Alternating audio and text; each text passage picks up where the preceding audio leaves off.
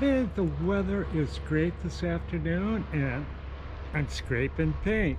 I tell you what, I gotta get with the program on this. I got an awful lot to do, to get these things up and inside and usable. And one of the things I want to talk about a little bit is the contamination on these machines, and I can kind of show it, maybe explain kind of what's going on. And the reason I have to take every bit of paint off this machine. And I'll show you, maybe I can, I hope I can get it on camera. I get that just like that. Okay. Well, you see, this paint's really coming off really good here. I've been working on it. Now, over here at the tailstock, when I first started on it, it was really tough in places. And you can see now, if I just touch it with this carbide scraper here, kind of a utility scraper I make with carbide blanks, not for scraping waves, but you can knock nicks off stuff and scrape paint, see? But this paint is just really tough in places. But as I'm knocking it off, that contaminated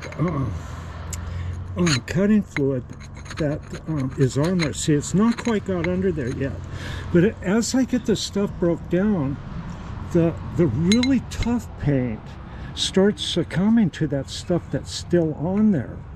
It starts crawling under that, and I can knock that loose there and smell it, and it has that metallic smell of that 1,1,1 trichloroethane. So you really,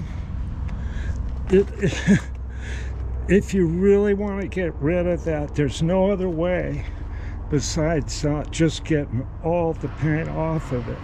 And as I'm getting the paint off, I guess, that stuff, it crawls under. Then you go back over and the paint just knocks off. Like there's some extremely tough areas, you're just really hard to get, but see, they start coming off a lot easier as that stuff crawls out. So it seems if I wash the machines down with kerosene, but it's like the mill, I washed it down just like several times with mineral spirits. I washed it down so much until the rags came clean. And I don't know any other way to get that type of tapping fluid out.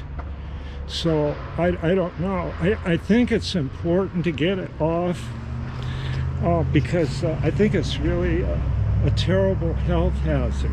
Now on this end cover here, this is an old axis and it's made out of iron. The man thinks heavy, but see that stuff didn't really get back here much. It didn't get under the workforce screen here, which is the base paint. See, that's on good. It's hard to get that off. I'll get it off, but and back here on the motor, that chemical just didn't quite get there real bad. Places like this, they got on the top, but I think if you can smell it, has a very strong metallic smell to it, and I think if you can smell it, it's bad for you. I really do. Mel Gross knows a lot about it, and I don't know as much about it. All I know is it's bad, and they banned it, So you really want to be aware of stuff like that. A lot of government machines anymore, they just plain bury them because of the contamination and things like that. But I thought you might find that interesting. I am back at it. I'm going to get back into the garage there and get going on that mill project. But this is kind of addictive. You can smell that stuff. Oh, get that out of there. I don't want any of that. But it's on the tailstock good, and all this tape attachment stuff, and it's just gotten everywhere. And I'm gonna not have to totally disassemble the lathe, but you know, get into places and just keep cleaning it until you can't smell it anymore. And I don't know, it's all in a day's work. Day's fun, right?